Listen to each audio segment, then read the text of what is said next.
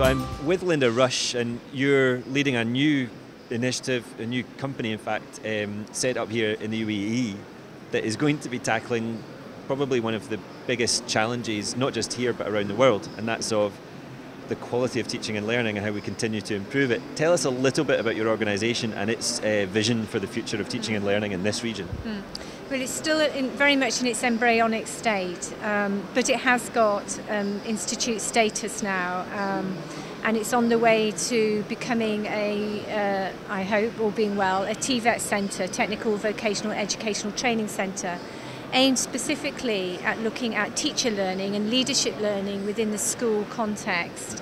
We're not trying to share our wares to other sort of markets, and we're not trying to pretend it's a university either. Tilal, Teacher Learning and Leadership for All, is about looking at upping the quality of teacher learning and leadership for all, not just for a particular group of schools.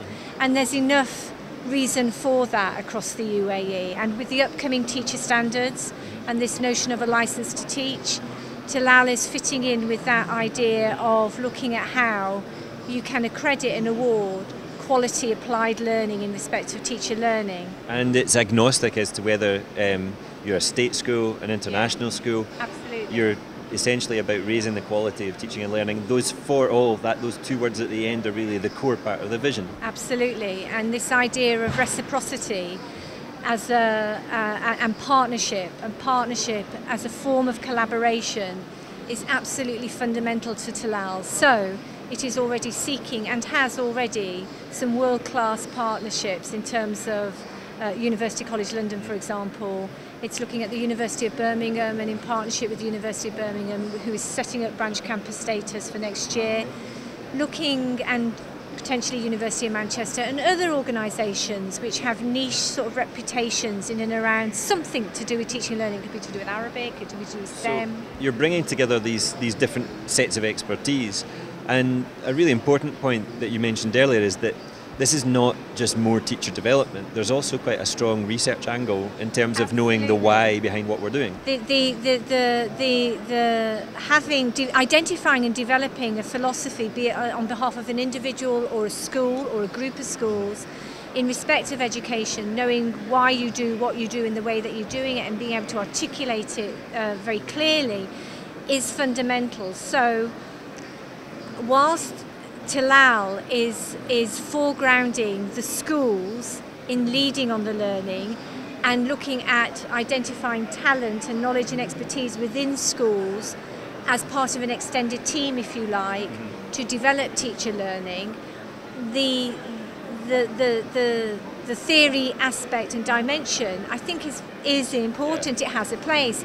But unlike traditional models of partnership where you get your more knowledgeable other organisation marrying up to schools and deciding the why, what, when and how of teacher learning, this is about having a much more reciprocal relationship and starting with the individual leaders and teachers in schools. And I think that word reciprocal is quite easy, I guess, to glance over it. What you're really talking about is moving from a top-down model of almost patriarchal, this is the right way to teach, and making it more about your partner schools. This is about lateral sort of working and learning. It's about lateral monitoring.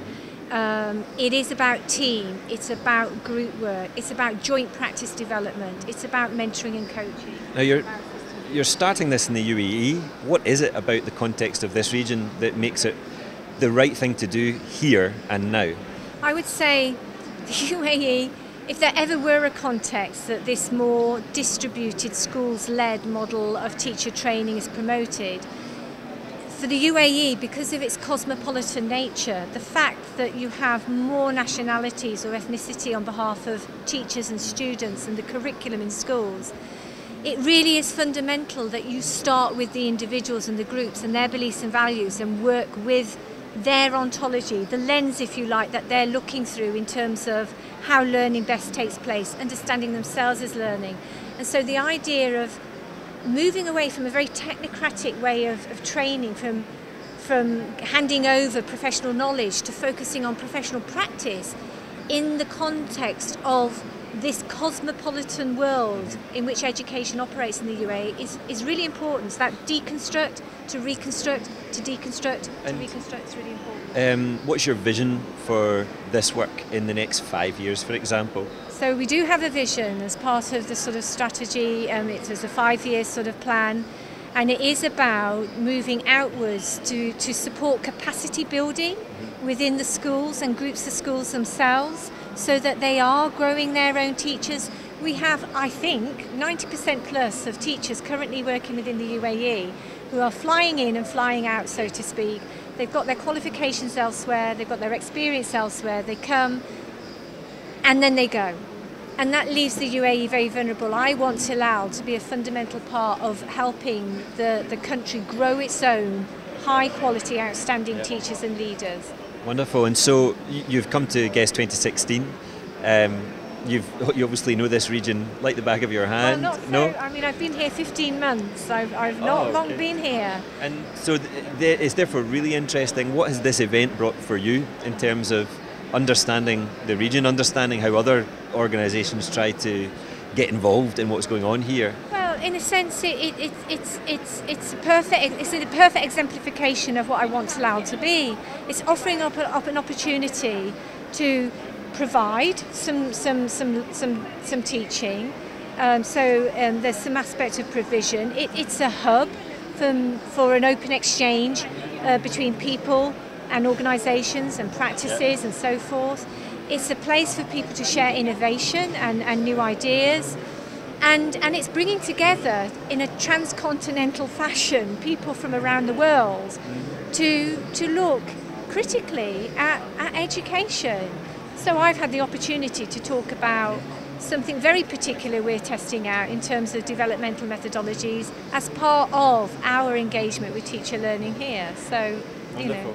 Listen, thank you very much, and I'm delighted that you've managed to, I think, sum up that this event in terms of its multicultural aspect maybe sums up the challenge you're trying to work with as well. Absolutely. If you want to find out more about Tilal, hang out with us for the next couple of days, learn more from some of the conference sessions. Thank you for joining us.